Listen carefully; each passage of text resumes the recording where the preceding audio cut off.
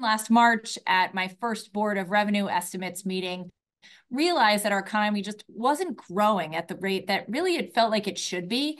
And so decided that to work with our Bureau of Revenue Estimates and our new policy division to put together a deep dive on our economy itself, both by crunching the numbers and looking at the data, but also by getting out around the state. And we talked to hundreds and hundreds of business leaders in every corner of the state about how things were going for them. So it's been a really exciting process, and my hope is that it spurs collaborative conversations about how we can build a stronger economy over the long term. We knew that it was important information to get to people before the legislative session, so we wanted to make sure that that happened. We have a strong economy. We have a low unemployment rate. We have high productivity, one of the lowest poverty rates in the nation.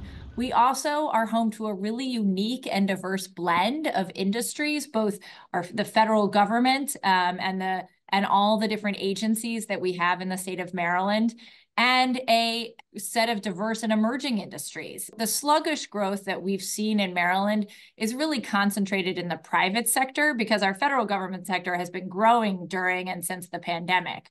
And our private sector growth is really constrained by our labor shortage. We saw more women leaving the workforce and not returning in Maryland than our neighboring states and the nation at large. Nationally, about 1% of women left the workforce and didn't come back. And in Maryland, we're at 2%.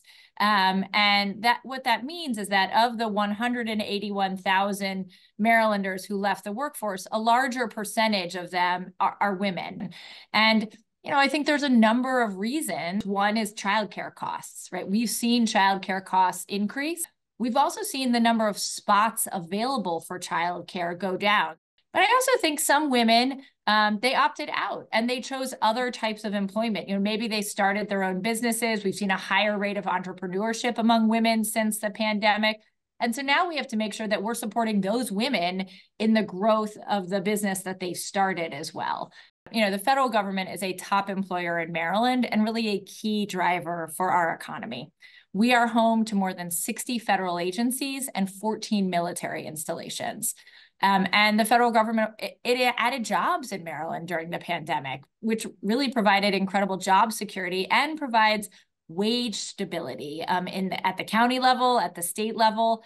And then, of course, the federal government supports an ecosystem of private sector suppliers, contractors, and subcontractors in Maryland as well. So federal procurement provided a $42 billion investment in Maryland businesses in 2022, which was about 10% of the state's GDP.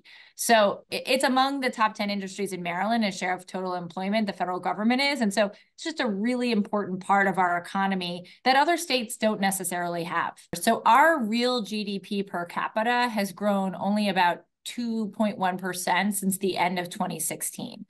Nationally, it's grown 11.9%. Virginia's grown 9.9%. Pennsylvania, 7.5%. I think, again, one of the challenges that we're seeing is the ability, because of the labor force participation constraints, that we're not seeing that private sector job growth. Slower growth is really tied to the higher cost of living in Maryland as well. So one of the things that we have seen in terms of labor force and in terms of growth of the state is that during the pandemic, Maryland lost population for the first time since World War II. And a big piece of that is housing.